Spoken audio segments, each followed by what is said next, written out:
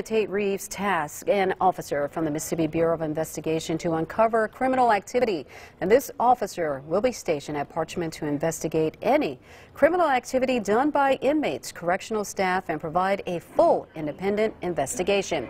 Now, recent violence at Parchman claimed the lives of 3 inmates, 2 of which were gang-related. Now, the first, Walter Gates, an inmate of Unit 29, died from multiple stab wounds. The coroner pronounced him dead at 12:22 a.m. on January 1st. Now, the second, Roosevelt Holloman, an inmate of Unit 29, also died in the prison's hospital. The coroner says that Holloman was stabbed multiple times during a gang-related riot, and she pronounced him dead at 11:37 on the morning of January 2nd. And the third, Denoris Howell, an inmate of Unit 29, died from a neck injury. The coroner pronounced him dead at 3:20 in the morning of January 3rd. And according to the coroner, all 3 inmates' bodies are at the State Crime Lab in Pearl for autopsies. Now, Mississippi is currently searching to find the Department of Corrections' next commissioner.